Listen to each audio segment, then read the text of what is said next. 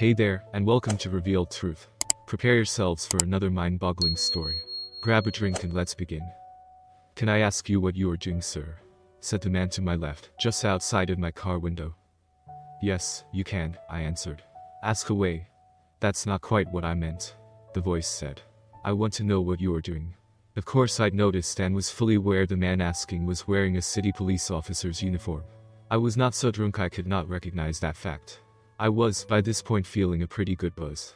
The reason for my flippant response was that right now, I simply did not give a duck about much of anything, especially stupid questions, no matter who was asking.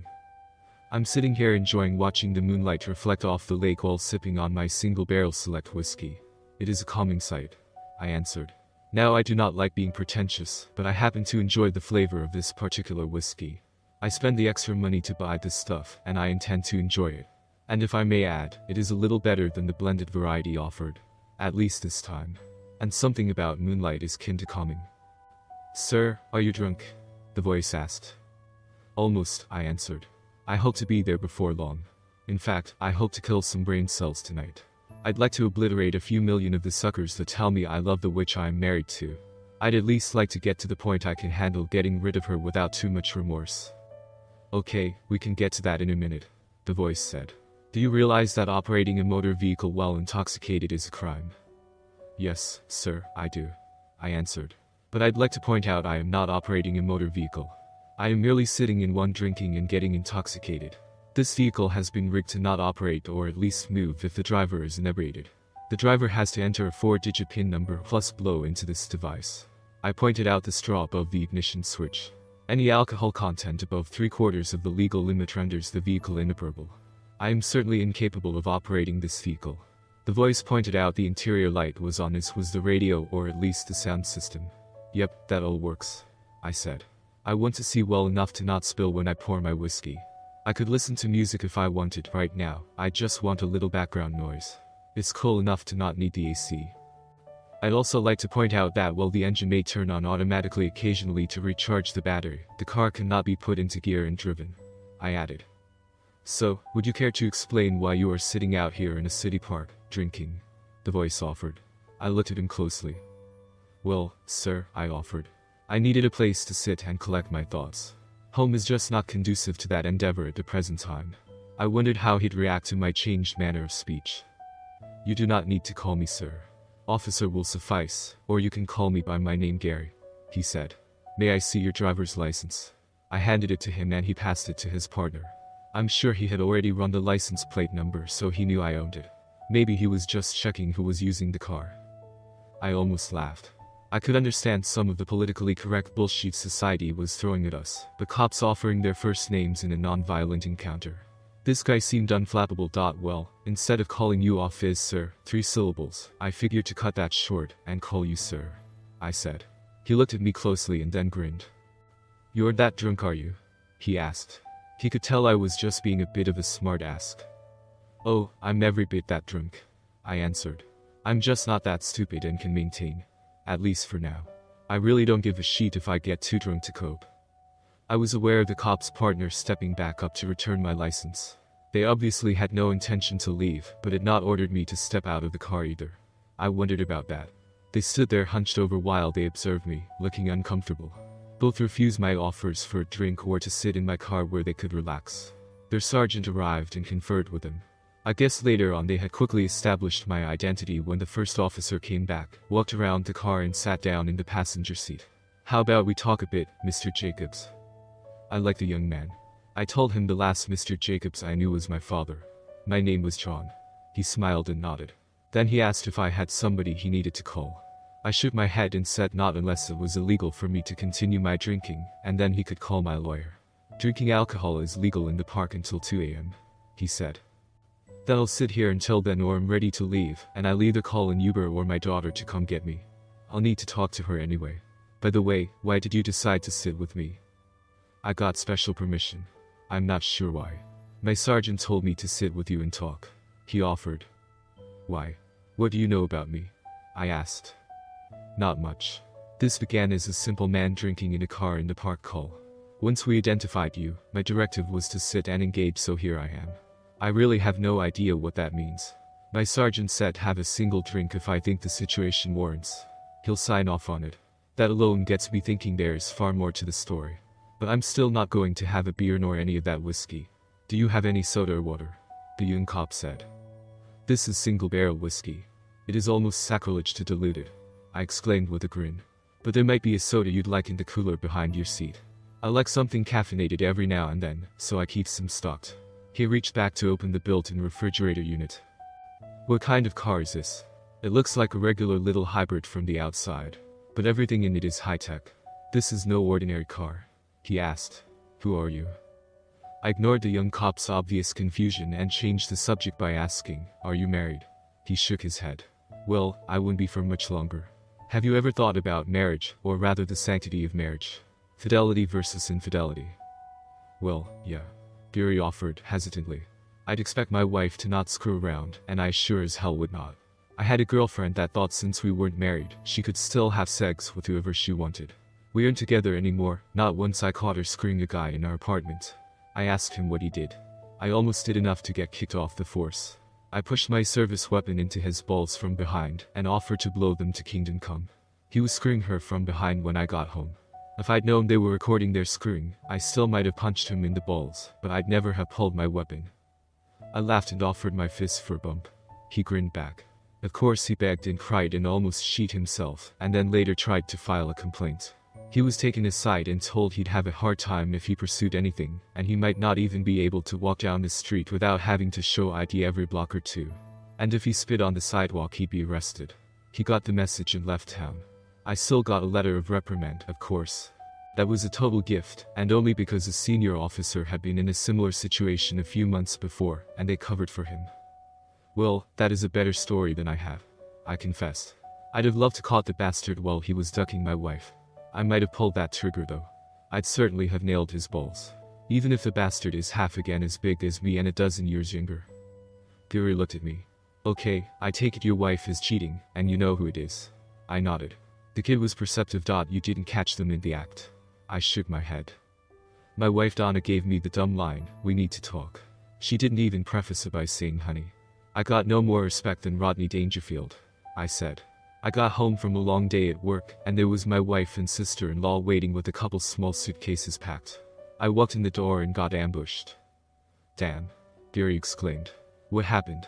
I get told I'm a worthless bastard, I said as I took a sip of my whiskey. Well, not in those exact words. What the wife says is she found somebody more exciting, more in tune with her needs than I have been. Doris, her sister, is sitting there smirking at me, listening. I ask her what she is talking about, and she says she found a real man, one that puts her needs above his own, and makes her feel like a real woman, I said. Her sister is nodding like one of those little bobblehead dogs you used to see in the back window of a car.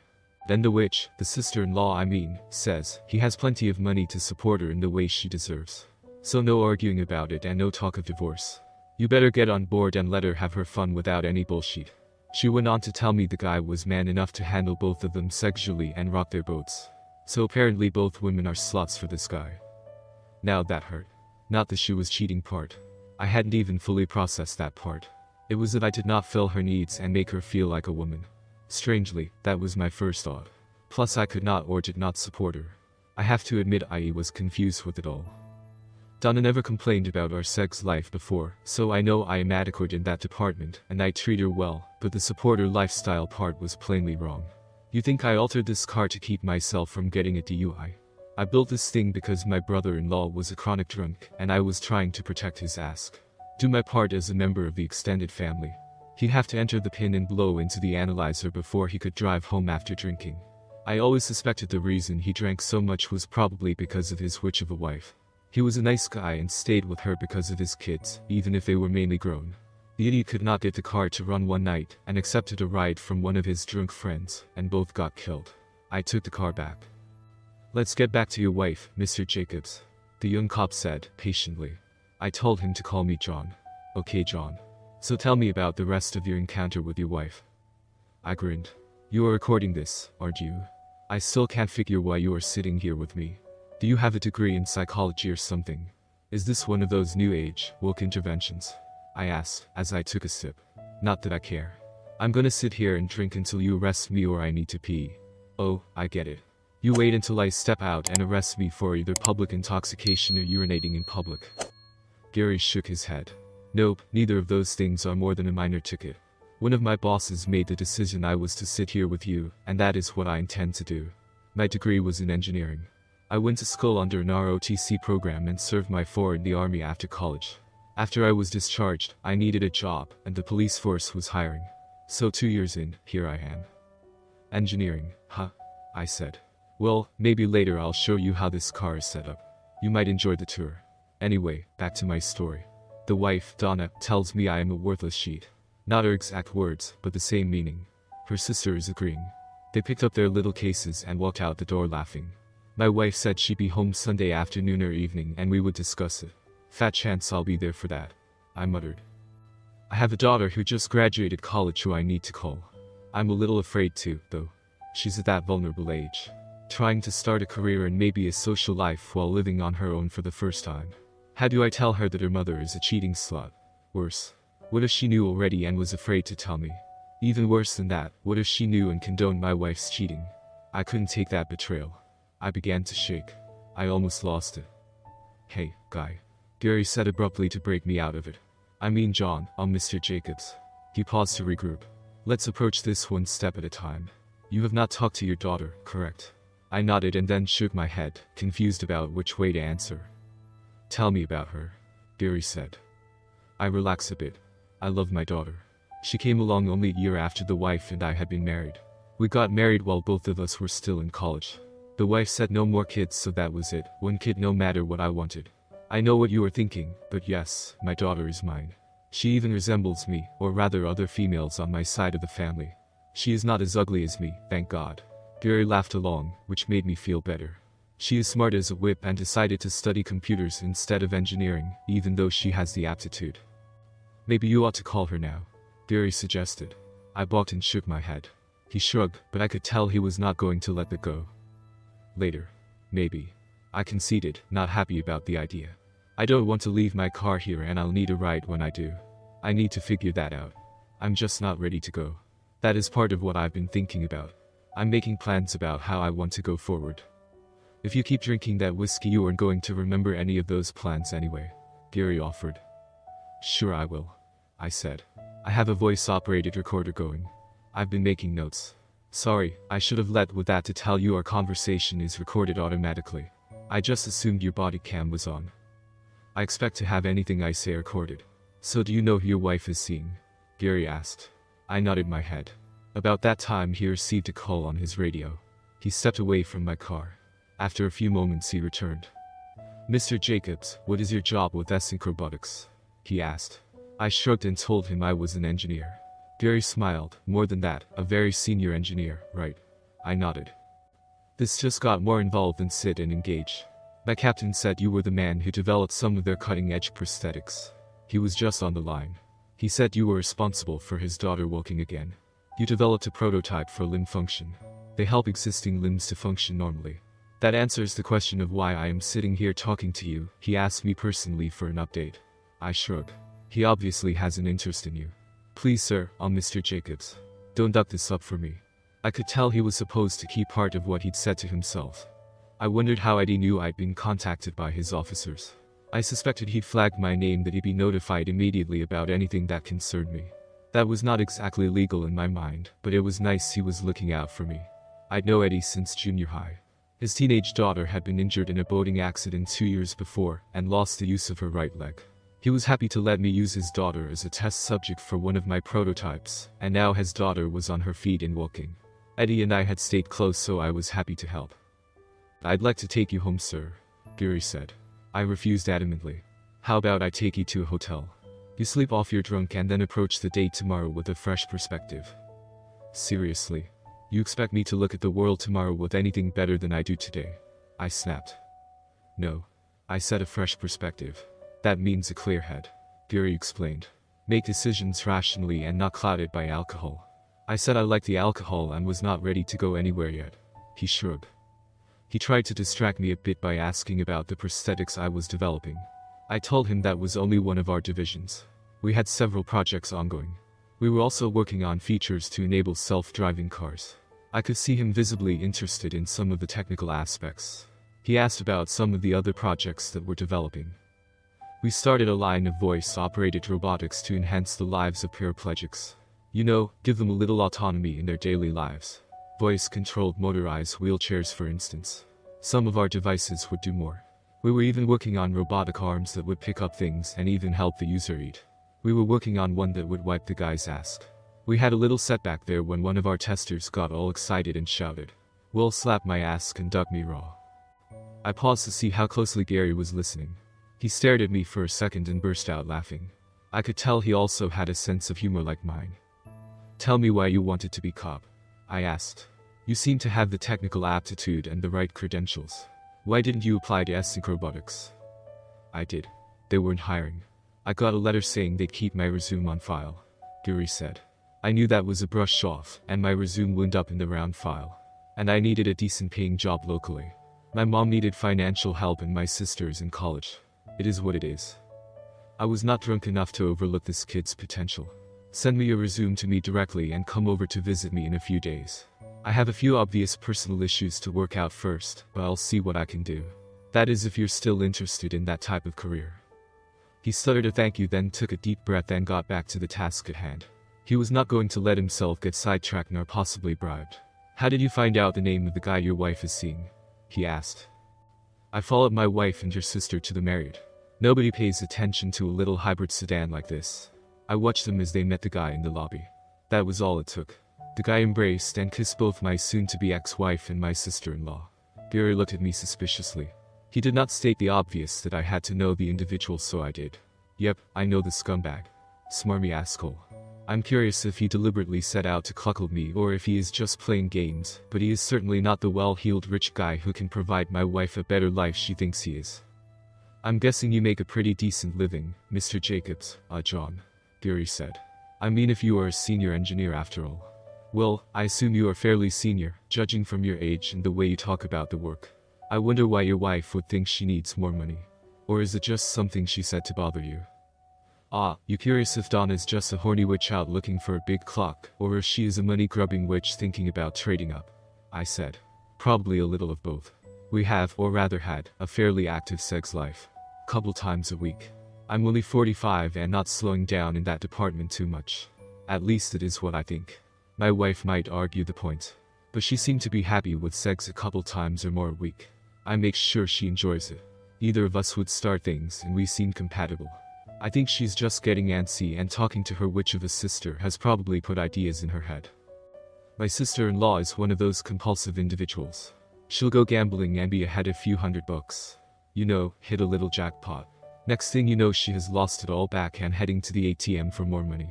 She says she hit once, so it is bound to happen again.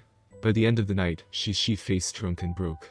She has a decent job that should be enough to live on, but she is always broke and barely able to pay her bills, even though her kids are grown and out of the house.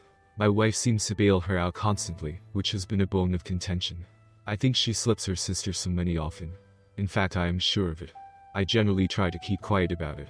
After my brother-in-law died, Doris started seeing different men. I stayed out of that discussion, too. I think the money is a bigger part of the issue with my wife. I don't bring home enough for her. She works as a school administrator, so we have a double income.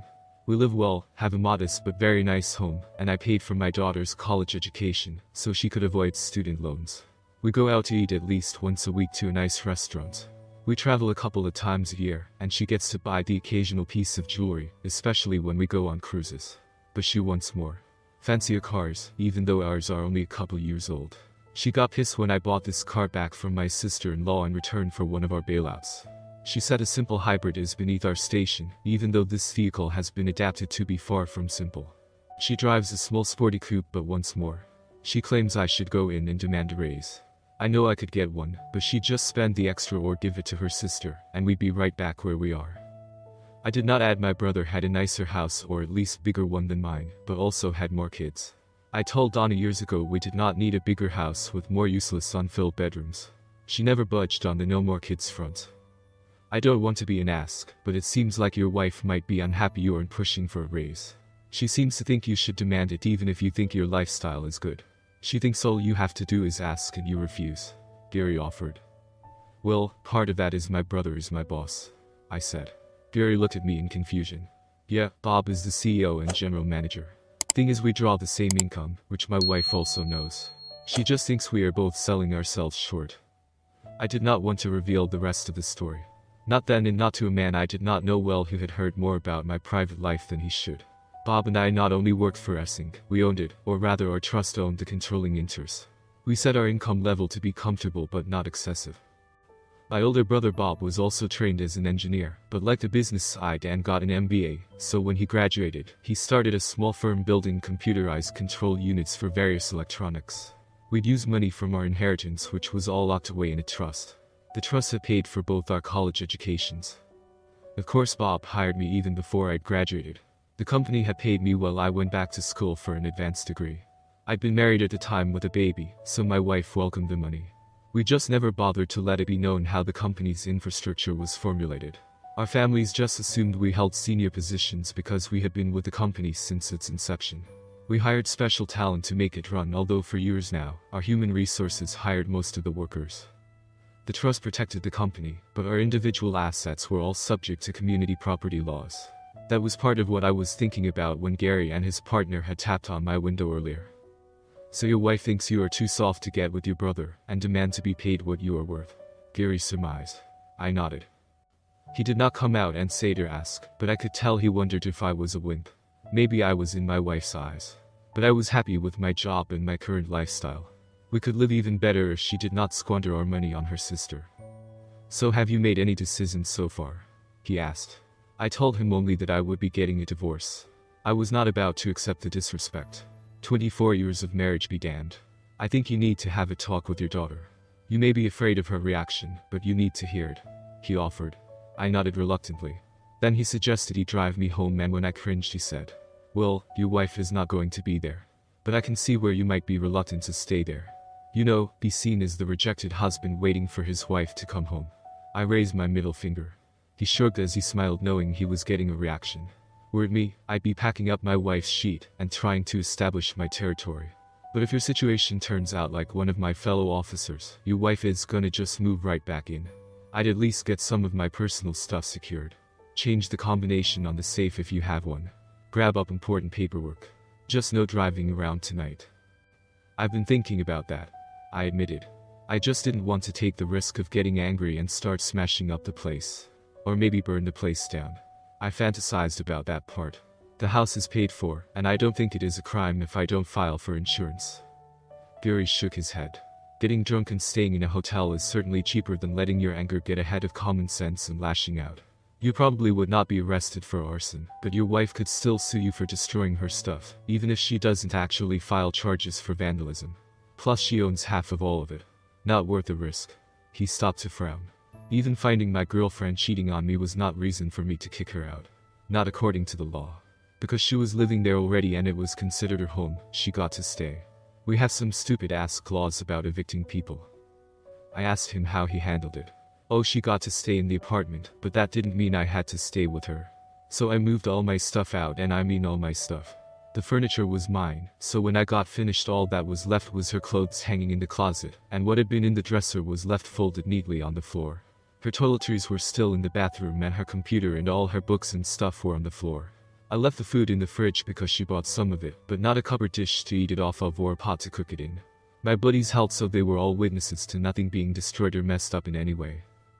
I had to laugh. It was at a cry when I thought about how that part of my life was over. My marriage was toast. I was simply not going to let Donna treat me that way. When Gary once again suggested I call my daughter, I agreed. First I had him drive me to a drugstore to buy a toothbrush and then to a hotel. I stipulated it not be the married. Once I checked in, I called my daughter. Gary called one of his fellow officers to pick him up, and after we exchanged phone numbers, he left. Daddy, why are you in a hotel? My daughter, June, asked immediately. Did something happen between you and Mom? I told her I would prefer to talk to her in person if she was available. Hell yeah, I'm available. I went out to dinner with my friends, but I'm always available for you. I'll be there as soon as I can. After I hung up, I realized I'd forgot to tell her not to call her mother before we talked, but then decided I did not care if she did. What's going on? June asked as soon as I opened the door to my hotel room. She frowned at my half-inebriated state. You being drunk means mom did something. I'm guessing whatever she did was both stupid and hurtful. She isn't stupid enough to try to kick you out. You'd have dug your heels in. She left you, didn't she? She's off with Aunt Doris. I asked her how she gathered that. I drove by the house but did not stop. Aunt Doris's car is in the driveway, but over to one side in front of your part of the garage. I could not tell if mom's car was there. June said. Oh, she. Did they go off together to party or worse? June asked the last part, stepping close to see my reaction. I nodded. Damn. She exclaimed and grabbed me in a hug and squeezed me as she cried. I'm so sorry, Daddy. I could not hold it back and began to sob. Despite my anger and the feeling of hurt my wife had left me, I knew my little girl was on my side. I loved her, but I can't put up with this. 24 years down the drain. I lamented. Not down the drain. Just a new beginning, Daddy. You have me. June proclaimed as we hugged. I was happy she did not immediately protest and say I needed to forgive. Finally, I had to ask. Did you know any of this? Any advanced warning? She shook her head and then hesitated before continuing. Well, I suspected something was up. She and Aunt Doris have been spending a lot of time together. Surely you noticed that? June offered. I agreed. She even stayed over at her sister's house overnight on occasion. The light bulb came on. June continued, well, Doris has been doing a lot of partying. And by that I mean going out to bars, dancing and whatnot. She didn't say it outright, but I'm sure she has been sleeping around. She'd see some guy and comment on his butt being cute. That kind of thing. Mom said she sort of wished she could do that. Then she quickly adds something like, but I'm married. And at times she complained that you could make more money. All you had to do was go ask for a raise. June blushed. I don't like to say it this way, but Mom said several times. If your dad would grow some bigger balls, he could go demand to be paid what he is worth. He can't even stand up to his own brother, for Christ's sake. I shrugged and said we had enough money to live well if Donna would not waste it. Oh, I know. I've watched her waste money. Especially after you would not let me. You gave me an allowance the whole the time I was in school. I mean, even after paying all my bills.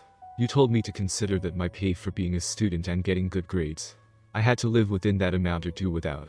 I think you deliberately limited how much I got, so I had to learn to budget. June said. She broke off talking as she looked in the minibar. I can't drink that rocket straight. I need to mix it. Do you want to pay the high cost of this minibar, or do I walk down and use the soda machine down the hall? I need a drink while you tell me what happened. The thought made me laugh. Even now she was looking at the economical way.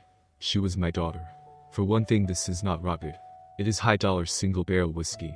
It costs me over $50 a bottle. But save the walk. We'll spend the money.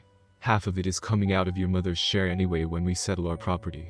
That statement set June back. So this is not something you are willing to forget and forgive. More than an argument about money. June said. I told her it was much more and laid it all out. I gave her a detailed account of my time from when I came home to her showing up, including what I observed her mother and Aunt do in the lobby of the Marriott. The cop sat with you in your car and then drove you here? She asked, impressed. I nodded. He's a nice guy. I said. Smart. He'll be successful at whatever he does. He gave me some advice. Like not go home and burn the place to the ground or throw all your mother's crap out on the front lawn for the neighbors to see. Although I am not about to hide a bit of any of this from anybody. She made her decision. I made mine. As far as I am concerned, I'll let everybody know what a cheating witch she is. She might even like the advertisement she's on the menu and available. She might be deluded enough to think she can trade up like she said. Or maybe she is trying to push some agenda to get me to accept her new decision to do what she wants. By that I mean she has to know she cannot share the same guy with her sister. Not in the long run. That whole idea is just stupid. It was her spouting off. You sat and thought all this out while sitting in your car and drinking? June asked, slightly amused. I'm not as stupid as everybody thinks, I said. I can think through a situation. Your mother did not just suddenly get hit by some impulse to be a slut. She and your aunt have been planning this. This has to have been brewing for some time. June nodded as she listened. What bothered me earlier was how much she might have told you. And if you on board. That got a reaction. June stared at me, her mouth open. That turned to a glare and then softened. Tears formed. You can't believe I would be part of any plan to screw you over, Daddy. I shook my head. I knew for sure she had no inkling of her mother's intentions. I just had all kinds of thoughts tonight as I sat drinking. How it came about, what really happened, who knew? I said. My thoughts were all over the map. Well, I can tell you this, June declared. She might be my mother, but that is not going to stop me from telling her what a dumb witch I think she is. She asked me what I plan to do now in the short term. I told her what Gary had said about how he handled his girlfriend's cheating. He is not an expert, but I have to applaud how he handled the situation. I said. He was decisive and handled it directly but kept his cool. I hope to be as cool. But I can tell you this, there is no way back. I'm just not wired to forgive this. This is not some one-time drunk mistake that can be smoothed over with counseling. This was a deliberate decision to destroy me. To rub my nose in it. Your mother might try to tell me it was just sex even. Or she was just trying to get my attention. Well, she messed up if she did. June said. You were always tough on me. Not that I couldn't get a lot of stuff out of you. But I could tell when I pushed the line. Your lower lip got this little quiver when you got mad. And you kind of pulled your shoulders back when your decision was final. I knew then it was game over. I guess this is not the time to discuss you helping me convince Uncle Bob to give me a job at Essink. June asked with a grin. I knew she'd been applying around and had a few offers, but all of them were outstate. Now I gotta stay close to home to support you. I laughed but felt immensely better about things. I wanted her to be her own person and do what was best for her, so I never pushed her to work for Bob and me. Of course I'd love to have her come to work for the family business. Now was not the time for the big reveal. We'll work that out, honey, was all I said. June and I sat and talked for a few hours. She was too drunk to drive after a few drinks, so we sent down to the lobby for a complimentary toothbrush. She slept in the other queen-size bed. I heard her get up a couple times to go to the bathroom. I woke to sounds of the shower running. June emerged fully dressed, her hair damp. I gotta go home to change clothes, then I'm going to the house. You take a shower, check out and meet me there. We need to get started on handling things, she ordered. No breakfast, first, boss? I asked. She grinned at my sarcasm and sternly told me to get my butt up, showered and home to change as well, and then we'd talk about breakfast. I really did not want to go home by myself. I figured I might just change my mind and dump some of Donna's crap into the front yard as a public statement and let her move it back on her own. I took my time and 2 hours later I drove up to my house to find June's car parked in the driveway. A pickup truck I'd never seen before sat in the street. I walked inside to find June drinking coffee with Gary, the officer from the night before. You told me how Gary, Officer Jensen was helpful. So I copied his phone number down and gave him a call this morning. June offered as explanation. This won't get you into trouble, I asked the young man. He shrugged and told me he was off duty and this was his day off. He was pretty sure his captain would be on board, and if not, he was thinking about a career change anyway. I went to change clothes. Gary, can I get that car that is blocking my access to my garage towed away? I asked. He grinned and told me it was my house, so I called a tow company and had the car removed. The person who left it blocking my garage would have to pay for the tow and $40 a day impound fee when it was cleaned. June had called a local storage firm that offered inside climate-controlled storage to reserve a place. It was not long before most of my clothing and all of the personal possessions I did not want to risk were safely locked away. I even took a bundle of bedding, towels and the guest room bed and dresser, along with my recliner and the big screen television. I took the everyday dishes, but left Donna her good china. I made a point to clean out the liquor cabinet. Petty, but I was not going to leave any of it. We still had time to spare. Daddy, you need to authorize a few things I did for you. Like moving half your money. I used my savings account. You can do all that online, you know, so I just acted as you. I called your investment broker this morning to tell him you are in the process of a messy divorce, and asked if you needed to go in person, or if he could lock up your account. He said it happened all the time and he could do that. Locking it up is easy. To unlock it takes both you and Mom together or a court order. Is that okay? I nodded. She grinned. Good, because that's what I did. I also canceled your credit cards. I reported them stolen, but I paid off the balance first from your bank account before I did. All your details were on your desk. I know you know better than to leave your book of pins and passwords laying around. I asked what I was going to do for money. Well, I left enough money for you to make an ATM withdrawal for cash for $400. Plus remember the credit card you gave me for emergencies only while I was in school. Well, you can use it. You and I are on that account. Damn. You are on top of things. Do you have it in for your mother? Gary asked. I thought the man was going to be burned to a crisp with the look June shot him. No. My mom screwed my dad over so she could go slut around. If the situation was reversed and my dad had been the one to go off the reservation, I'd have done the same sort of things to help my mom. I'm trying to be fair. I'm just going to prevent her from screwing him over when she thinks about it. I have no doubt Mom will be trying to pull cash out. I know my aunt. She will be egging my mom on. And once they realize Dad is not going to bend over for them, they will act hard. Before we left the house, my phone rang. It was Donna. Why the hell is my credit card not working? She demanded to know. They said it was reported stolen. You asshole. You are butthurt I found a real man, and your little boy ego can't take it. Well, I am standing in front of an ATM machine, and I will be hitting everyone I can on my way to the bank to get every nickel I can before they close. You aren't going to stop me from having a good time this weekend.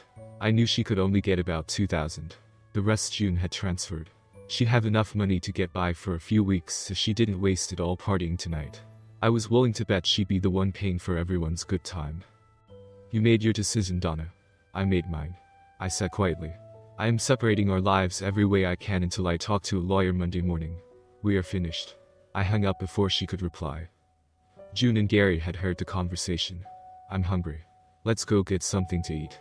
I knew I could not find an apartment and did not care to stay in a hotel the rest of the weekend. I called my brother and asked if he could put me up for the weekend. What the duck did you do? Bob asked. I told him nothing at all. Don't tell me Donna went all brain dead and left your sorry ass or kicked you out for no reason. I told him it was worse than that. Well, the guest room is made up. Bring your butt over here unless you need me to come get you. By the way, I hope you grabbed up all the bottles of that single barrel whiskey. Don't leave any around for Donna to pour out. I told him every bottle was secured or accounted for. I'd already processed one through my liver and kidneys. Well, don't waste any more of it before you get here. I want you sober enough to explain what happened before you get sheet-faced. I told him I was taking June out to eat and would be over in a few hours. June was grinning. She looked at Gary, who looked dumbfounded. Oh, my uncle and dad break each other's balls all the time. I mentioned her language. I'm a big girl, Daddy. I use worse. Anyway, Gary, Uncle Bob and Daddy have each other's backs. Their banter means nothing. You can tell it is serious when the banter ends. I'll bet their next conversation is straight up. After we ate, they followed me to my brother's house and then went on their way. My brother and I had a series of long talks for most of the rest of the weekend.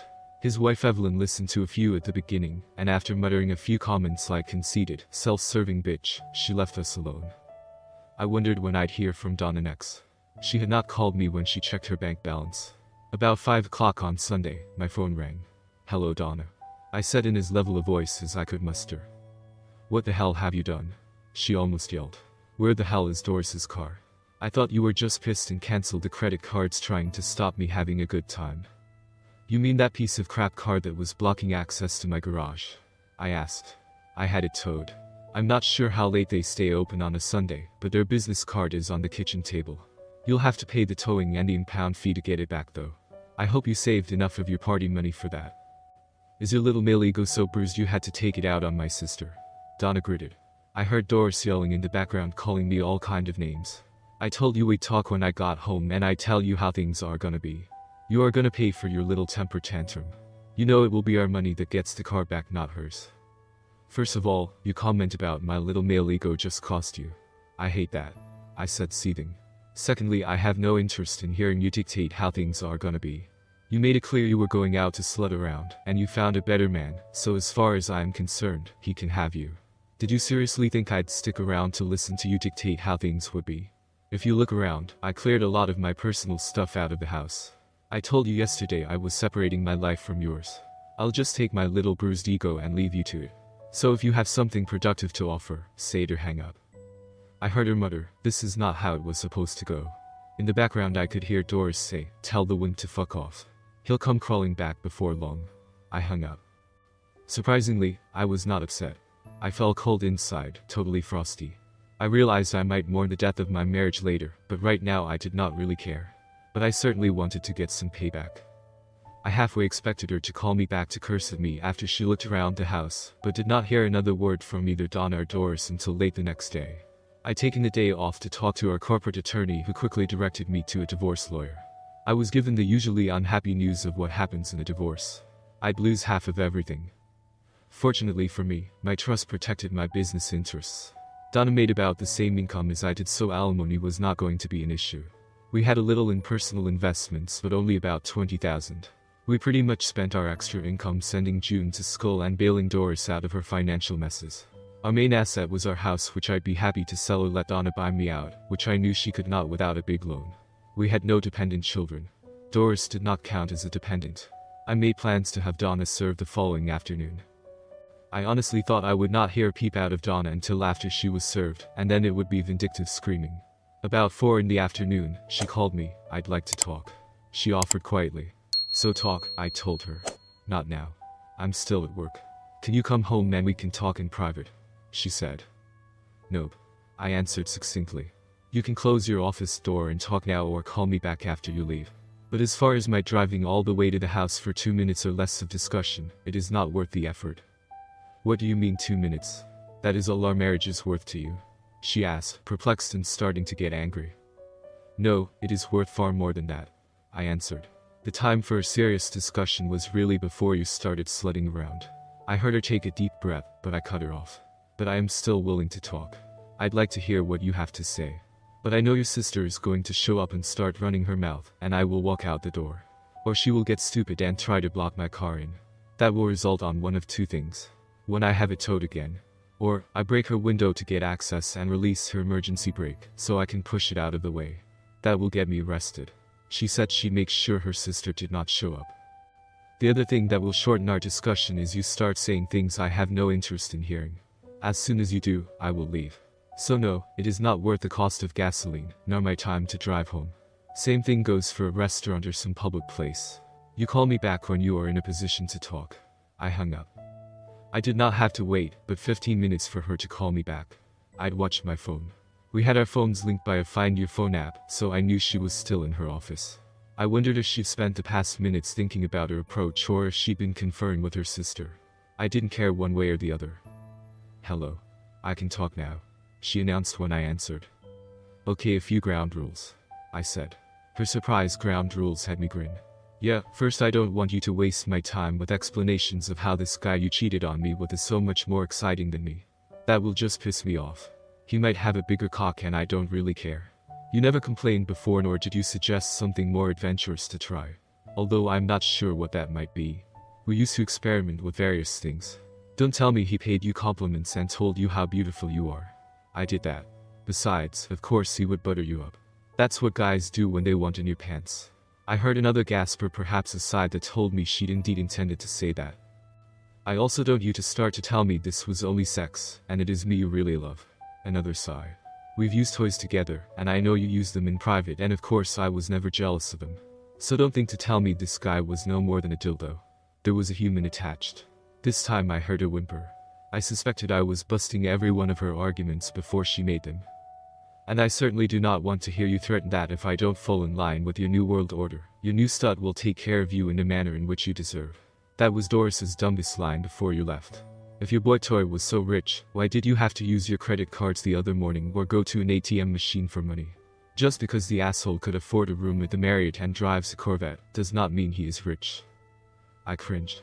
I doubted myself and revealed I knew too much. I wondered if she caught on. She had. How did you know he drives a vet? She asked. And the Mary.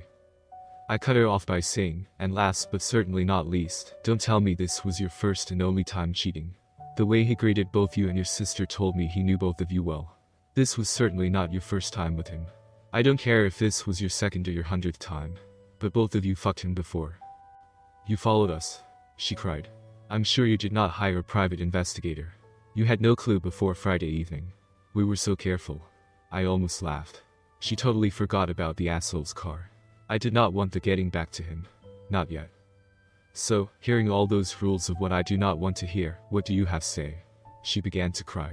I let her wail and sip my beer. Yes, I was coldly sitting, drinking a beer while my marriage disintegrated. We have 24 years together. Donna cried. Isn't that worth saving? I tried very hard not to laugh. It was not a happy or amused laugh at all. It was one of incredulity. You apparently didn't think it was worth thinking about that when you started cheating. Another gasp. I interrupted her. Tell me, did the asshole know you were married? I asked. She whimpered, I think so. Well, I'm pretty sure. Well, yes, he had to, from things he said. He gave me advice. What kind of advice? I asked. He told me if you got upset, to tell you how much a divorce would cost you. You'd lose half of everything you own and even have to pay me alimony. Donna said. This asshole was playing the power card. I thought. He said you would not want anybody to know you were cuckolded, that no man wants that known. He said I'd be in charge and I could do what I want if I played my cards right. Doris told me the same thing. She believes him. She said some of the other women she knows got their husbands to fall in line. They might have shaky marriages but no divorce because it would cost too much. So he knew we were married and didn't care. You certainly knew we are married, and from the sound of it, you don't give a fat rat's ass either, I said. Now, I'm gonna ask you this, and then you decide if you really have anything to add. What do you really think we are gonna accomplish right now talking? She began to cry. I want us to stay together. To stay married. You really can't get over your fragile fucking male ego, can you? She wailed. Without a word, I hung up. I mentally kicked myself for reacting so quickly. I wanted to know one more thing. Did the asshole target me? Did he know who I was, or was he just after a little easy pussy? Orville Wendell Fontanet III, or Trey as he was known around the company, sauntered into Bob's office just after lunch the following day, Tuesday. Yes, Mr. Jacobs, you wanted to see me? He asked, casually. He was surprised to see me sitting to one side, but did not unduly react. He apparently did not realize who I was.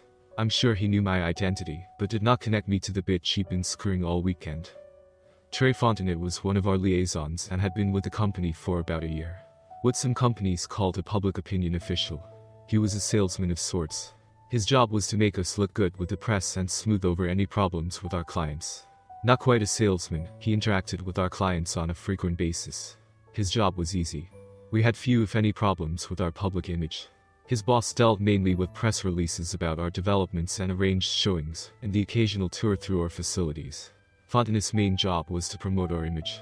He might coordinate with our clients on occasion so everybody was on the same sheet of music, publicity-wise. I considered it a total waste of effort and money. To my way of thinking, we only needed to stand on our own merits. Now Bob agreed. At least he agreed that continuing to pay Fontanet a salary was a waste of money.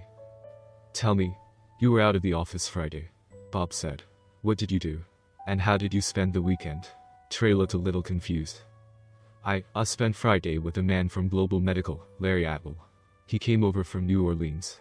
We coordinated our activities on our publicity. And the rest of the weekend I was in the company of a couple ladies. Trey stammered. Can I ask why you were asking? Yeah, I heard you were at the Marriott where you entertained them. I assume Atwell was still with you. I hope it was not on the company dime, and these women were not prostitutes, Bob stated. No sir. We did meet up with the women for a good time, but it was Friday evening after our meeting.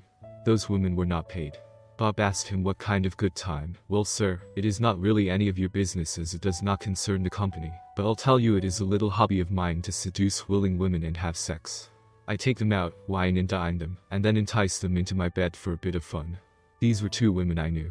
It is all totally consensual. How did this come to your attention? Bob shook his head. Suffice it to say it has. I want to hear the story. Sit down. Trey began to grin as he relaxed. He apparently thought he was not in trouble and was actually a little proud of his conquests. Well, I'm single now. I got divorced 2 years ago because I like to play the field. I enjoy seducing women. I meet them, buy them a few drinks, dance a bit, and if I can, get them to join me in bed. I'm pretty good at it. And it is fun. Nobody gets hurt. The bastard was 32 and good looking. I always thought he was a smarmy bastard. He seemed to carry a permanent smirk on his face. Nobody? Bob asked. How many of the ladies you meet are married? Don't they care about their marriages? Trey's grin broadened. Oh, you have that backwards. Most of the women I go after are married. They make the best targets. It reduces the risk of permanent involvement. We just provide a little entertainment for each other. They are of 2 types. One type wants a little bit of strange cock on the side, a dirty little secret bit of fun they can hide from their husband. It makes them feel alive, sexy, and maybe a little naughty. Some of them are real sluts and want to let their hair down and go wild. They'll do things for me they say they never do for their husbands or haven't since they were dating. I'll fuck their asses. Get them to shave their pussies and tell their husbands they did it for them. Some will get their husband to lick their pussies after I cumin them. Many will record that on her phone to show me later just for the extra kick. We both get off on it. Well, the Hubby doesn't know, of course. He just thinks he is getting to fuck his wife who came home from partying all hot and bothered. The second type is a little more involved but super fun to work. They are the wives looking to upgrade. Hubby can't get them off, so they need a better lover. Some want to trade up financially and are actually looking to leave their husband for a new guy with more money. I drive that red Corvette for a reason. That thing is a pussy magnet. I even have a few different personas. I used to be Lance Sutherland. There is a retail lumber store up in Shreveport of that name. I tell women I am down here to buy lumber to be processed for my company to sell. Bob asked him if women really fall for that line. Trey laughed. Most don't even question it. At the bars I am known as Lance, no last name. But I use a credit card in that name in case I am addressed that way in a hotel or restaurant. I pay the cards off and the women are none the wiser. Lately, I've been Lance Parker, oil executive. I made up fake documents and leave them on the table in the hotel room. I let the women see them and think they look important before I scoop them up with my laptop and put them in a briefcase before we party. The women fuck and suck while their asshole hubbies sit at home and jerk off waiting for them to come home. A few of the women even think I am gonna take them away to a better life if their husbands throw them out. I'm guessing even if the husbands find out, most of the husbands forgive their wives after a while. At least I haven't had any husbands come after me. I have a third set of wives who want to get their cuck hubbies to toe the line. You know, go along and obey the wife or get half his shit taken away. I give those wives all kinds of advice on what to do. They let the cuck know they are messing around and dare him to make waves. Funny thing is the law and the courts are on the wife's side. The husband gets raked over the coals, and the wife gets the cream. Like the old Jerry Reed song, she got the gold mine and I got the shaft. Bob asked him how he meets the women. I hang out at a couple clubs where women go to be picked up. It is easy. I am known as a nice guy who can afford a room at the Marriott, and not just a quick romp in the back seat. Or a blowjob and fondle out behind a club. I have a bit of a reputation. I try to be a class act. Some of the women actually introduce me to others. The woman from this weekend is one example. They are sisters, really pretty. They are a little over 40 and both totally hot. I met and screwed one, and she introduced me to her sister. I've done them both a few times, so when Larry came to town, I invited them to join us at the Marriott for a weekend of hot, no-holds-barred sex. They jumped at it. Women love to get lanced. His smirk turned into a wide grin. How can you afford the Marriott every weekend? Bob asked. That has to be expensive. That's the beauty of the plan. Trey offered, grinning, almost excited to tell the story. My cousin is the night manager. He'll block me a room early and then after midnight, he'll change it back in the computer to say it was unoccupied. I don't pay a nickel. The cleaning staff show up, see the room needs to be made up so they clean it. Nobody is any the wiser. This weekend I got a suite, 2 bedrooms in the living area, all for free. The women thought I am a high roller rich. Larry and I both screwed both the sluts in every hole, and they loved it. My cousin even came up after he got off shift, and they double-teamed him as his tip. Trey said. He did not see me ball my hands into fists. I so wanted to stand up and punch him in the throat, and then cut his balls off. They did all that and you didn't have to pay them? Bob asked, seemingly enthralled. Did you use drugs or alcohol or are they just sluts? No drugs at all. Well, no illegal drugs. Both Larry and I use Viagra to keep our cocks up and hard. But even then after a while, you get tired and have to rest. No other drugs at all. I can take a drug test at any time. I've given women a little X in the past, but it isn't worth the risk, and these women were wild. The only thing they would not do was girl on girl. Both said they couldn't do anything with her sister.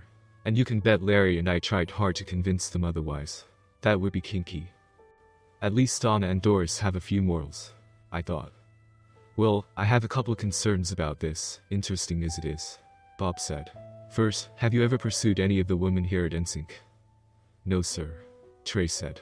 My daddy taught me early in life to never shit where I eat. I know we have hard non-fraternization rules. Okay, so you do this picking up women here in town. Do you do anything of the sort when you go out of town? Bob asked. I mean, you provided entertainment for Larry Atwell over here. Does he reciprocate and do something similar in return when you go there? That leads me to ask if any of the other company reps we do business with do the same. I don't want this to blow back on us. Only Larry, Trey said. Global has a condo for visiting dignitaries, so we pick up women over there and use that place. So you do this pick up women routine both here and there. One other concern is will your expense account pass muster if we look carefully? Bob asked. All of a sudden, Orville Fontenay Trey Lance got very nervous. Bob smiled and I saw him subtly push a button on his desk. Now we are going to take a very hard look at your expense account records, and if we find you have abused the system we will do one or both of the following. We will prosecute you for theft or embezzlement or whatever the legal beagles call it. But in any event we will take back the money from your final paycheck. Final paycheck? Trey croaked.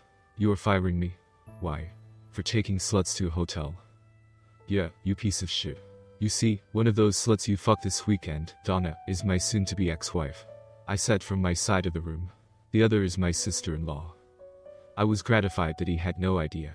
He stared at me for a few brief moments before he muttered, "Oh, fuck." A pair of security guards walked into the room as Trey glared at Bob and then me. "You can't fire me for fucking your wife," he declared, recouping his position. "It was consensual. It's not my problem she wanted to make a cuck out of you. I'll sue you both for wrongful termination. You should learn the law. Louisiana is an at-will state. We can fire you for any reason at any time short of something protected by law like discrimination. And screwing your boss's wife certainly does not fall into that category. Now these two gentlemen will escort you to your office to pack your personal effects. I'd advise you to leave before some of the employees learn what a low-life piece of shit you are." Trey switched tactics. "Fire me and I'll tell everybody I screwed your wife and made you a cuck," he sneered. "Everybody will know she and her sister are total sluts." "Please, do," I entreated. "It will save me the effort." "You want to be known as a cuck?" he asked incredulously as he paused. "I don't want anybody to think I am treating my wife unfairly when I divorce her," I answered. As he was escorted away, he began to yell loudly he was being fired for screwing Jacob's wife. "What do you say we knock off a little early, little brother?" Bob said with a grin. "I have a taste for a beer or three. We have another episode coming up in a couple hours to get ready for." I agreed. I was shaking with the adrenaline rush, but I let Bob guide my ass out the door. I knew his secretary and the security guys had been listening in on the whole conversation. Between that and Trey's loud declarations, by close of business, everybody in the company would be totally aware. I did not care in the slightest. "You know Trey was yelling he screwed Jacob's wife.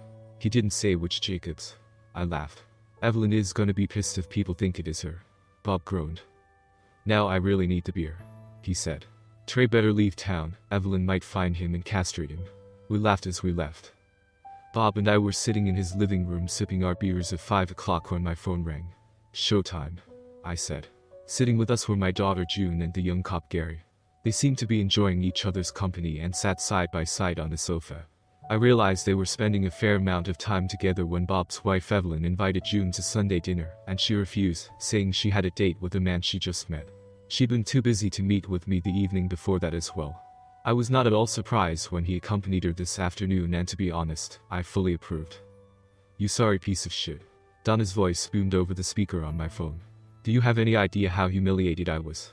Do you realize that you might have cost me my promotion and maybe even my job? How could you do that, after all our years together?" "Well, I hope you don't lose your job," I answered, trying to keep a straight face.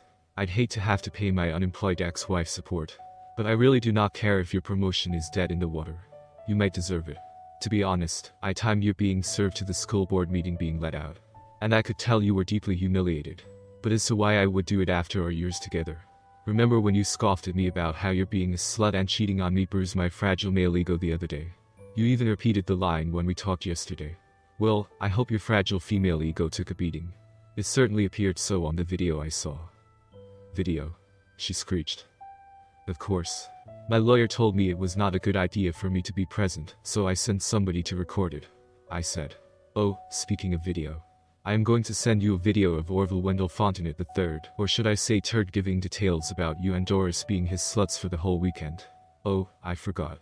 You don't know him by that name. But he told Bob and me how he impaled you on his lance many times this past weekend in all 3 of your holes." Donna's feeble lance was clearly audible. "Yeah, it seems he works, or rather used to work, at Essing, and makes a hobby out of seducing married sluts at local pickup places. He was pretty graphic about how he and his buddy took both you and Doris in all 3 holes, and even invited his cousin up to the room to join them for a romp. Now I'd suggest you get an attorney quickly so you can sign and return the divorce papers. I'd hate to send copies of these videos to everybody. Unlike your parents, they are getting up there in age. I doubt they'd want to hear how both their daughters are 3-hole sluts. I like them, but there are limits as to how much I will spare them. I refuse to let them think of me as the bad guy in our divorce. You and Doris need to make sure of that. Yeah, it is part of my fragile male ego, but I will not be the villain here." Now, I was very fair in the terms I offered. An even split with no alimony. Once you sell the house, you can even keep bailing your sister out financially, well, for a while at least.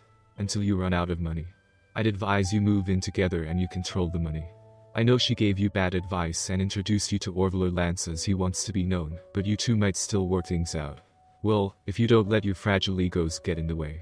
I heard her bawling as we disconnected. I looked around the room as I shrugged. In the video, it took a while for her to stop crying after she was served. I wonder how long it will take her now. I would never know. I had seen the video of her being served before Donna called. She had just come out of her meeting with the school board. They were there to discuss her promotion within the school administration system. On the video, she walked out all smiles, followed by several board members. I suspected it had very gone well on her behalf. That expression turned to a look of consternation when a young process server stepped up and asked her if she was Donna Jacobs. When she confirmed that, she was handed the envelope and heard the declaration she had been served. But because she had repeated that one dumbass phrase, I could not get over her cheating and need for extra male companionship because of my fragile male ego. I went one step further. A male dressed as an old-time town crier hollered across the foyer and announced in a loud voice, "Hear ye, hear ye. Donna Jacobs, now known as the cheating slut, has been served." Immediately 2 young women at his side began to toot on their kazoos. I thought at first they were just going to trumpet the announcement, but they began to play a tune that sounded like the song at a wedding, "Here Comes the Bride." Then all 3 began to sing, "Here Comes the Slut." All dressed to rut. Her marriage is over. She's out on her butt. They turned and walked out of the hall playing the tune on their kazoos. The video ended with Donna collapsing to her knees, bawling. Nobody noticed the young police officer standing to one side with a cell phone, recording the event. "Daddy, Gary recorded that as a favor for you, but please don't send it out, my daughter," June implored. I begged him not to record it, but he said he promised. He said his word is his bond. I told her the only person who might see that video from now on would be her mother unless she fought the divorce. And Donna would certainly get a copy of Fontenot's exit interview video. Epilogue. Donna did not fight the divorce. Her lawyer told her my terms were reasonable and in line with current divorce laws. As expected, she begged to go to counseling to save our marriage. I could tell by her look of anger when she opened her mouth about how I could not get over her actions and forgive her after 20+ years of marriage, that she was about to mention my fragile male ego again. Say it. Say fragile male ego once. If I ever hear you or your sister utter that phrase, I will send all videos out. Especially to your parents, I said. She shut up and stared at me as she cried. She hated having to sell the house we used to own. It wasn't good enough for her until forced to sell. Then it was a palace. I really hope she didn't give too much of her share of the proceeds to pay her sister's bills. June said she would get involved and try to prevent that. I did not care. Orville, Alcatraz, found it difficult to get a job remotely similar to the plush job he had with us. Perhaps being charged with theft from abusing his expense account hurt his future chances. Perhaps it was the laughter the HR rep of any prospective company heard when they called to check his employment history. Only a few asked for a subsequent explanation. Trey's legal problems were compounded when the Marriott Hotel Corporation filed charges against him and his cousin for theft of services. I did not even know that was a thing, but a night manager is not authorized to comp rooms, especially for sexual benefits. The corporation made the situation public to set an example for their employees nationwide. I heard the charges were eventually dropped, but only after Orville and his cousin went bankrupt, trying to pay their $300 an hour attorney fees for their defense. Global Medical quickly fired and replaced Larry Atwell, Trey's friend. He joined Trey in the ranks of the unemployable. I'm guessing somebody is watching out for his future career like somebody here at home is watching Trey's. Of course, I lost out as well. My 24-year marriage was over. It would take me a while to regain trust in women, but I met several who assured me I could climb back in the saddle without much effort. They would help me. They were there to convince me I was wrong to judge women based on two in my family. On the bright side, I no longer had to contend with a cheating wife and a parasitic sister-in-law. The only two who came out ahead in this whole affair was my daughter June and future son-in-law Gary, former cop, and my present protege. And that's it for this two-part story. Trust is a fragile thing, and these stories remind us of the importance of nurturing it. Make sure to subscribe and hit that notification bell, so you never miss a shocking revelation.